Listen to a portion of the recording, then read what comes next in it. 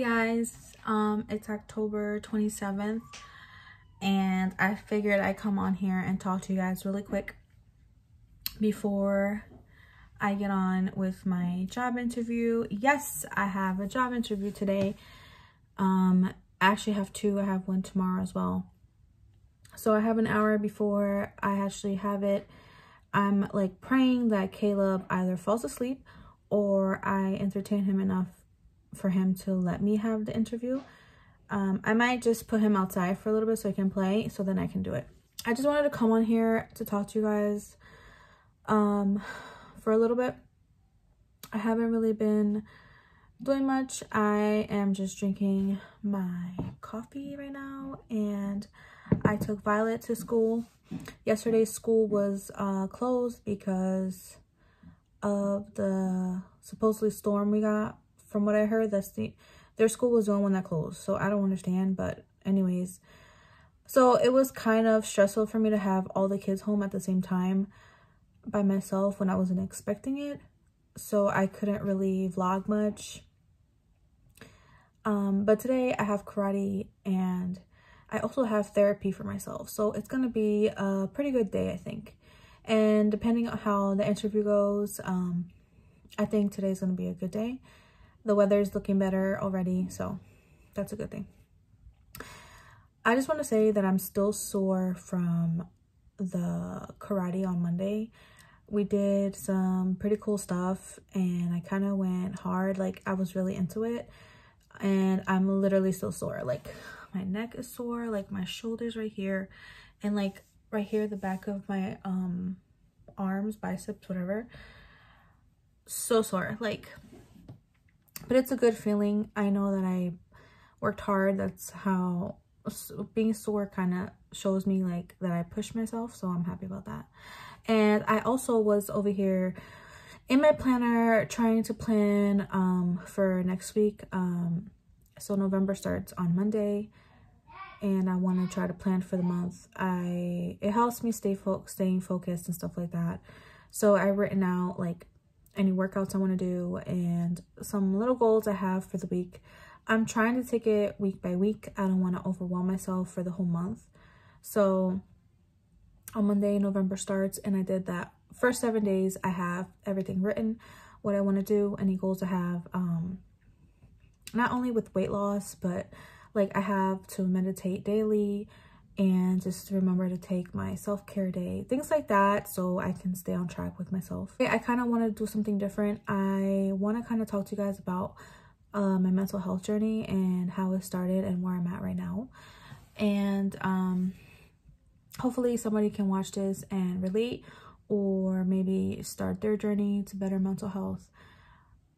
So that's all I can hope for. To start off with, when I first was having some issues. First of all, I currently was in a very high demanding, very toxic environmental job.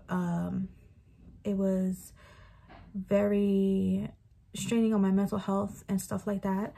Let's just say like the job was very demanding. I never took a day off, and when I took a week off, I was making it up at night. I worked almost every weekend, just hours and hours. I worked overtime every freaking day. Like, it was a lot, and I pushed myself. I really loved my job, and I didn't mind working all those hours, but the fact that the owner and the people above me were very toxic, very negative, very just, I would just have to say, not very good people. It really put it like me in a toxic kind of vibe, and that's when I started realizing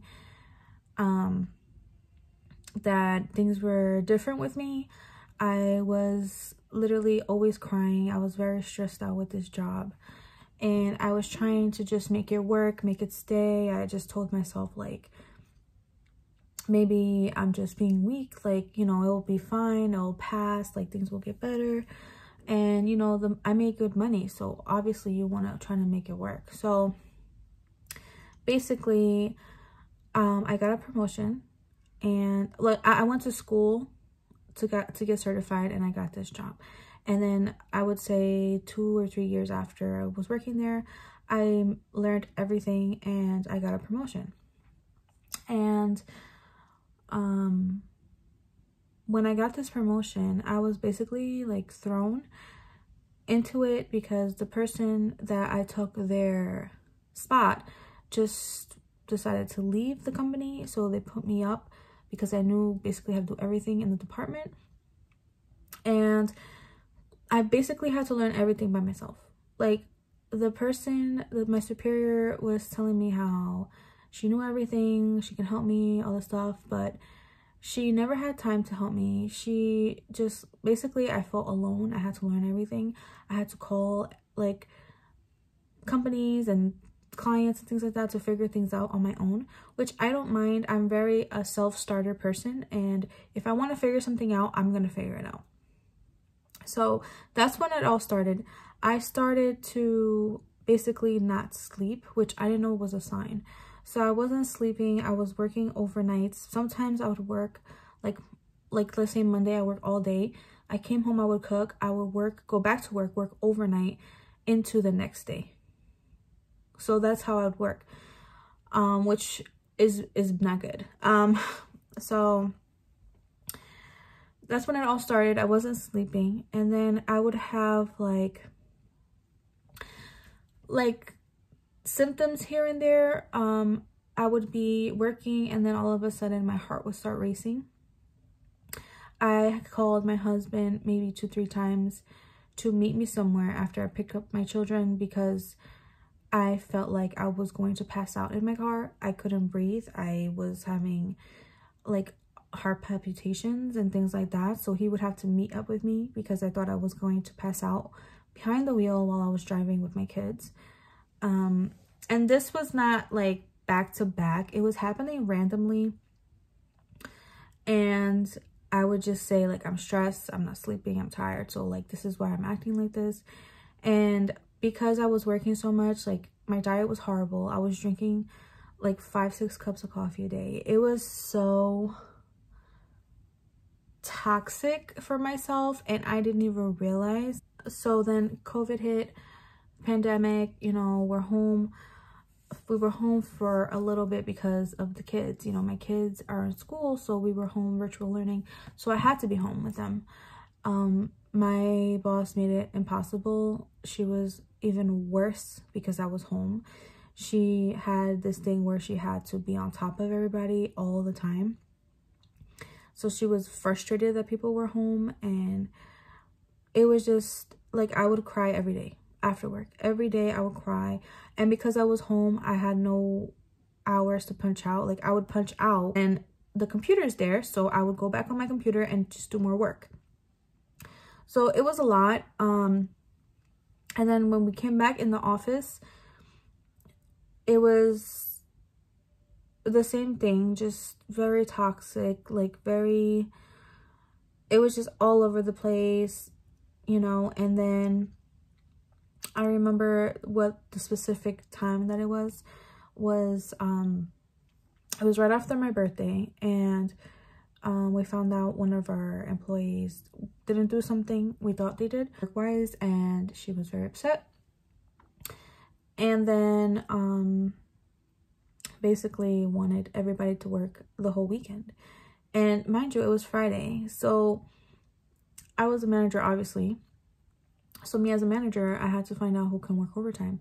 A lot of people couldn't because it was last minute, and you know, I tried my best. People were telling me like, I'll come in for a few hours, like, you know. I had a good relationship with the people I work with my department. We all helped each other. We were very we are still close. I still talk to them. And so a lot of people couldn't do like the whole weekend. Come Sunday, like talking about work instead of my mental health, but it's like a huge part of why. So come Sunday, it was a huge thing. I'm not going into details. If you guys want the details or want me to go in more of what happened at my old job, I can definitely do a video about that. But come Sunday, it was a huge thing Okay, mind you, it's Sunday, it's not a work day, and I'm being messaged all these crazy things, and I literally had 2 panic attacks back to back. I went to the hospital because I literally thought I was going to die. Like, I thought I was having a heart attack. I was so scared. And that's when I noticed, like, I couldn't take anymore. So I left that job. And then that was like in the end of July. So come Christmas, and this is all last year. Come Christmas, I'm just making sure at the time. Come Christmas, day before Christmas, I had a full-on panic attack. Okay, mind you, I didn't know these were panic attacks. I didn't know it was anxiety. I didn't know what was going on with me. So from July to the 24th of December, I was fine. And then that's the 24th of December is when I had an attack that lasted me 4 days. Okay, on the 4th day, I decided to go to the hospital. I couldn't take it anymore. And then that's when I decided to reach out to somebody because I didn't know what was wrong with me. I was getting super scared. I didn't know if something was wrong with my health.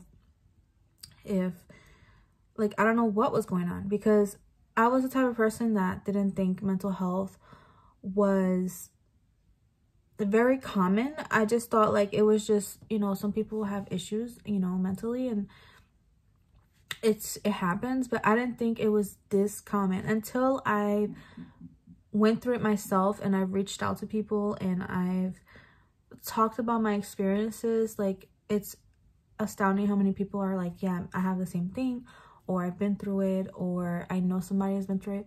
So the fact that it's just so common, I had no idea. Like, and of course you're like, not me, I don't have that. Like, you know, it must be something that I'm missing, or it must be like a vitamin that I need, or, you know, something to fix me.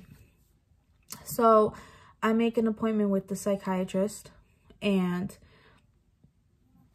she's telling me that she diagnosed me. She diagnosed me with anxiety, panic disorder, and depression. And when she did that, it was hard for me to accept that, because when you're going through all these things, like all these symptoms in your body, you don't think that mentally it can, like, your mental health can affect your body. You know, like, how is your brain that strong that's gonna give you physical symptoms? Like, you know what I'm saying? Like, it was hard for me to wrap my head around that. So I did. I made appointments with a cardiologist and my doctors and all that. And I got tested for so many things. Like, they tested my heart. I did so many EKGs. I did all these ultrasounds to my chest, my lungs. Like, they checked me in and out. And I went to 2 different doctors because I have that thing in my head, like, hey, like, what if this doctor missed something and this doctor won't? So I went to another doctor, and then while I'm doing that, I'm starting therapy as well. And when I got my, when the doctor diagnosed me with my disorders, I didn't want to be on any medication. That's another thing. I don't like to be on medication. It's not something I wanted. But she told me, since I was going to the ER every other day with a panic attack, I needed to get on something to control it. I'm still on medication. We had to tweak it a little bit to get, like, a right dosage for myself. And like I said, I went to the doctors. They don't find anything. They can't see anything wrong with me. You know, obviously I'm overweight and I need to get that in line, but everything else, like blood work, I checked my thyroid recently. Everything is fine. I'm healthy. Other than my weight, I'm healthy. Like, there's nothing wrong with me. And when I had started therapy, that's when I realized, like, I finally accepted that this is mental health. The things that we've spoken about kind of opened my eyes to things that have happened to me that I haven't dealt with as a child. And just looking back and thinking about experiences that I went through, either that I forgot about them or I didn't think it was a big deal, it all led me to here. So basically, what happened at my job is what set off the whole thing. I already had all this inside of me. Plus, when that happened to me, it just exploded. Like, everything just hit me at once. So that's kind of what happened. I'm happy to say that I haven't had a panic attack in a long time, since Easter this year. So I'm super happy about that. I do get like hints of anxiety, but through therapy you learn all these coping mechanisms, you learn all these techniques, and I've done so much research and I've done so much reading and talking to people, and that I've figured out a way to control it. So the fact that all these techniques and the medication is helping me, I'm accepting that it is mental health, and mental health is very important. And even if you don't have anxiety or anything, or diagnosed with anything, like, take care of your mental health, honestly. Like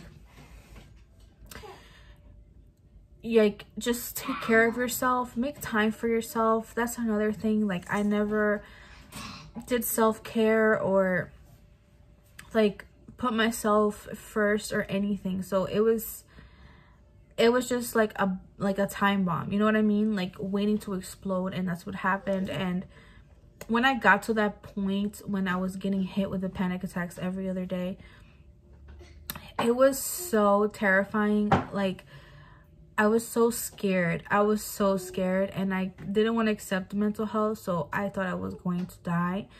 I turned 30 this year. I didn't think I was gonna see 30. It was a lot for me. I still struggle with it, and I'm just so happy that I went, because my whole life as a child I was told and heard, you know, mental health is not a big deal, and it's just people who are weak, and, you know, all this negative things, these things that are wrong. And I take pride in being a strong person, and, you know, standing on my own 2 feet and not asking for help. And so it took a lot for me to be vulnerable and to open up and to talk about things that I went through. And it's just, I learned so much, especially about myself. And it's just, it even helped my marriage. We communicate so much better. I let myself feel things. It's just been so beneficial. Like, honestly, therapy has helped me so much. It's just, it's insane. It's insane how talking to a person, a doctor, and him helping you through things, how much you realize. But whew. Okay, so that's basically what I went through down to this point in my life. So it's gonna make a year in December since the panic attacks really started. And I'm just so happy with myself. I'm proud of myself. And my new goal is to try to lower my dosage on medication or get off of it, and try to see if I can manage, he broke this, and to see if I can just manage my anxiety and all that stuff by myself. I have the techniques. And also a big part of managing it is also through weight loss, exercise, things like that, to help release all of that. So that's what I'm trying to work on currently. But I just want to end this video saying, I'm sorry about Kayla being so loud, first of all. I just want to say that I highly recommend everybody to just take care of yourself. If you need help, just reach out. Mental health is very real. A lot of people go through stuff even if it's something small or whatever, like, it's valid, it's real. Don't let nobody tell you that it's not a big deal, because it is. It affects your everyday life. So yeah, like I said, take care of yourself, get the help that you need, listen to your doctors, see different doctors, just make sure you're putting your health first, not only physical but mental health. It's very important. And sometimes, and this took me a long time to accept, but sometimes, no matter how much a job is paying you, it's not worth your mental health. It's not worth not taking a vacation with your family. It's not worth losing time with your kids. It's not worth it, because they can just replace you, honestly. Like, that's the one lesson I learned also this past year, is that put myself first, my family, and period. You know what I'm saying? So thank you guys for watching. I hope you enjoyed this vlog. It's a little bit more serious than the stuff I usually post up, but I just wanted to share that in hopes that somebody will see this and get help, or, you know, maybe talk about what they're going through, or just understand that this is very normal, you know. So yeah, I hope you guys have a good day, and I'll see you guys tomorrow.